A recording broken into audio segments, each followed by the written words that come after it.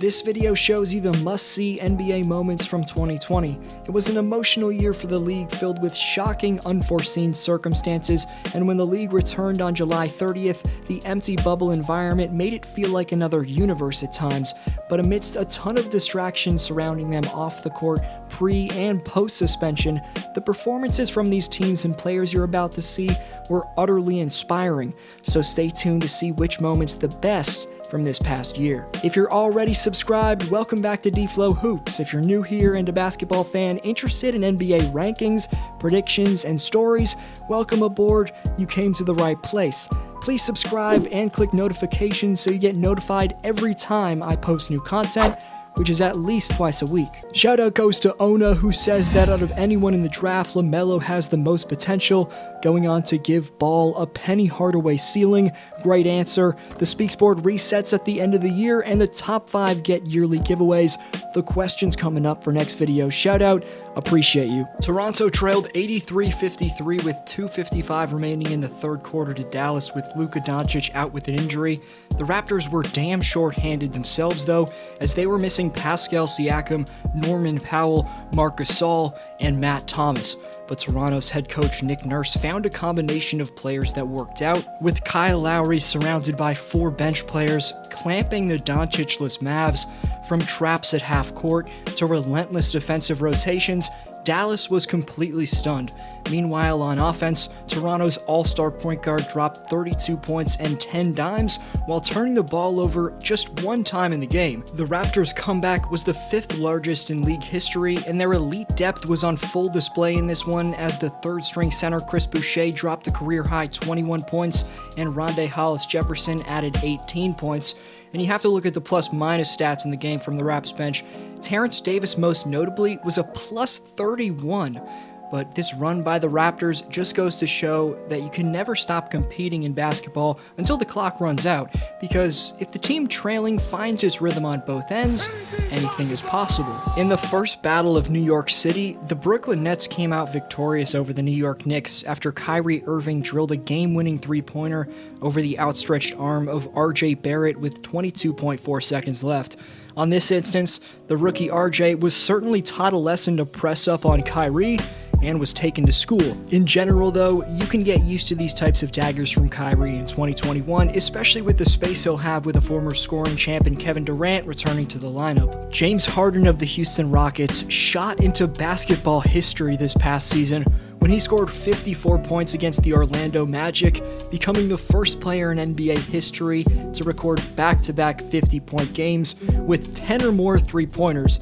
Shockingly, in those 2 games, James only attempted 11 free throws, but from the three-point line, he combined to shoot 20 of 33, and from the field, he shot 39 of 65. That's a 2-game scoring spree that you won't see again for a very long time.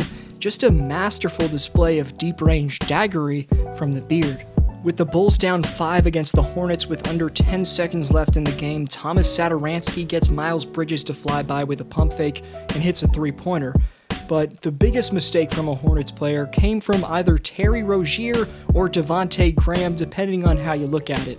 First, Terry throws the inbound pass to Devontae Graham, who's trapped by 3 Bulls players and stripped by Ryan Arcidiacono. And to Hornet fans' horror, the ball ends up in the hands of a 25-point-per-game scorer in Zach LaVine, who dribbles back to the three-point line and fades away to nail the bomb, giving Chicago a 1-point lead with 0.8 seconds left in a dramatic Bulls victory. You'll see more about the Suns' miracle run in the bubble, but in Phoenix's 3rd game with the game tied at 1:15 in the dying seconds, D-Book bumped off Paul George, got doubled by Alex Len, drove to the basket only to get doubled for a second time, drawing the attention of Kawhi and forced to pick up his dribble. But then Booker holds his left pivot foot, spinning around to drain a game-winning dagger in the face of 2 elite defenders. More on the Suns coming up, but that was an insane shot. Pelicans rookie Zion Williamson became the first player in league history to shoot 4 for 4 or better from three-point range in his NBA debut. In only 18 minutes, The former Duke phenom posted 22 points, 7 boards, and 3 dimes for the Pelicans. Zion should be a star for a very long time, as his 285-pound frame and beastly hops in addition to that make him a problem to defend. But in his debut, it was his 3-point shooting which was the most impressive, and if Zion can stay consistent with that deep-range stroke, then he'd be utterly unstoppable. About a week before the league suspension, which depressed us all, the Celtics crowd was given one last amazing moment to watch. You often see teams attempt to miss on purpose down the stretch in order to get the ball back, but it almost never works. With the Celtics down 3 here though, Tatum intentionally missed, Harden nearly comes up with it, but the ball finds the hands of Jaylen Brown, and JB miraculously sends the game to OT, with the crowd exploding. In an emotional moment at Staples in the Lakers' first home game since Kobe's death, LeBron James addressed the crowd saying, quote-unquote, "At some point we'll have a memorial for Kobe, but I look at this as a celebration tonight. This is a celebration of the 20 years of the blood, the sweat, the tears, the broken down body, the determination to be as great as he could be. Tonight we celebrate the kid who came here at 18 years of age, retired at 38, and became probably the best dad we've ever seen over the last 3 years. In the words of Kobe Bryant, Mamba out, but in the words of us, not forgotten, live on, brother." Entering the Orlando bubble for the NBA restart, the Blazers were 4 games back of the 8th-seeded Grizzlies. Given there were only 8 games of the season left, most counted them out. Certainly I did. But then Dame time happened. In the seeding games, Lillard averaged a league-high 37.6 points to go along with 9.6 assists and 4.3 boards in more than 40 minutes per game. In the Blazers' last 3 regular season games, Lillard scored 154 points combined against the 76ers, Mavs, and Nets to will Portland into the play-in game, and was the bubble MVP. Now for what you maybe clicked on this video for, the Bubble Suns, who were unfortunately forgotten about after an insane 2020 playoffs, which I'm about to tell you about. But in unprecedented circumstances, Devin Booker averaged 30.5 points per game, 6 assists, 4.9 boards in 33 minutes, with a true shooting percentage of 62.7. D-Book was also plus 86 in the Suns' 8 seeding games. And that superstar production from Booker, combined with steady contributions from Ricky Rubio, Cam Johnson, Mikal Bridges, and DeAndre Ayton, led the Suns to an 8-0 record in the bubble. Even though they didn't reach the playoffs, Phoenix proved they're going to be a problem in 2021, especially considering now that they traded for Chris Paul. A 4th consecutive down-to-the-wire finish, a 4th consecutive win for the Portland Trail Blazers in the first ever NBA play-in tournament game, which worked out so well that the league decided to bring it back for 2021. Damian Lillard scored 30 points, CJ McCollum had 14 of his 29 in the 4th, including a pair of big jumpers over Ja Morant late in the game, and the Blazers clinched the NBA's final playoff spot by beating the Memphis Grizzlies 126-122. Morant scored 35 for Memphis, but the loss of Jaren Jackson was way too much to overcome for them, and Portland advanced to the first round of the playoffs, where they'd lose in 5 games against the Lakers. The Slovenian sensation Luka Doncic left everyone speechless in Game 4 against the Clippers. The Mavericks, who trailed by as many as 21 points in the contest, came alive in the second half and overtime of Game 4 to tie the series at 2 games apiece. The LA Clippers held a 1-point lead with 3.7 seconds remaining in overtime before Doncic crossed up Reggie Jackson and drained a once-in-a-lifetime step-back game winner at the horn. Luka was later welcomed to the locker room by his teammates with a celebratory water soaking in his 4th postseason game ever. Doncic finished with a stat line of 43 points, 17 boards, and 13 dimes in 46 minutes, his 2nd straight playoff triple-double. After the game, Luka called his game winner, quote-unquote, one of the best feelings I've ever had as a player, and it certainly gave everyone watching one of the best feelings we've ever had as fans.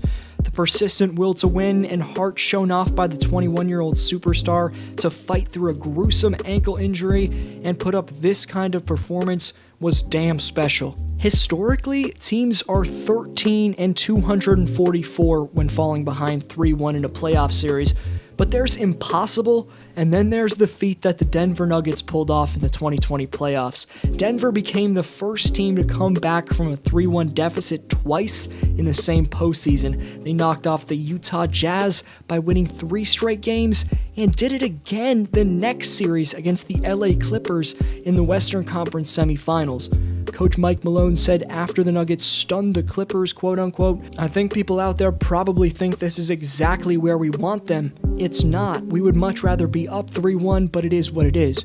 Even though the Lakers took care of them in the next series when they went up 3-1, what the 2020 Nuggets did is something us fans will never forget. Jamal Murray and Donovan Mitchell joined Allen Iverson as the only players in NBA history to drop 50 points twice in one playoff series. But Murray and Mitchell did it in the same series, facing each other in a duel for the ages. They went back and forth in a mesmerizing battle, and the two also joined Iverson, Jordan, and Chamberlain as the only 5 players in NBA history with 2 50-point games in one single postseason. The Raptors were out of luck when Kemba Walker dumped it off to Daniel Tice on the other end to give the Celtics a 2-point edge with 0.5 seconds left.